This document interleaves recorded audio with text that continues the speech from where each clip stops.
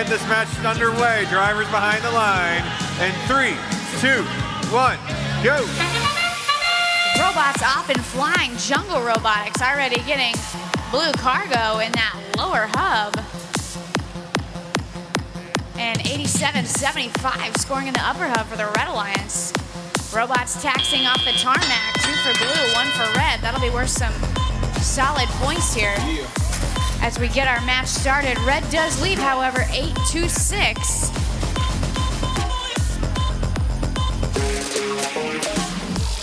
Looks like Hot Rocks, 10-56. Cargo in their possession, but still not afraid to play a little defense and slow down 86.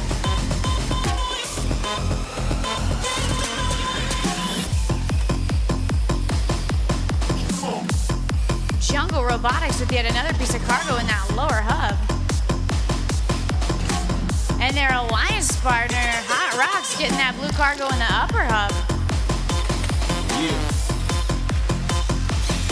Looks like 80-57, all wired up, might be stuck there in front of the ball depositing at the base of the lower hub.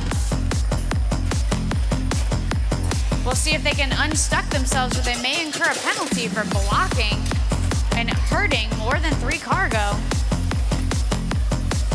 Looks like the Marauder, 7500, blue cargo in their possession, moving around, maybe in search of another, or maybe to play some defense here and slow down 87-75.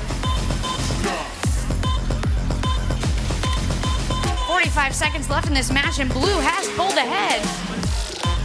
20-12. 87-75, Creekside. An amazing rookie team out here, scoring from up close and from far away, getting that red cargo in the lower hub.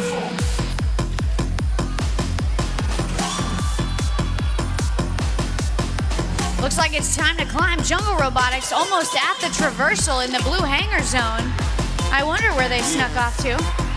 7500 looking for a mid-rung. We've got 86 up. Can they make it there on the high rung? 87-75 on the mid. 86 going for the traversal. Can they do it with 1 second left? Incredible. An amazing Blue Alliance taking the win, 50-34. Pulling 3 ranking points there at the end for the hanger bonus and 2 for the win.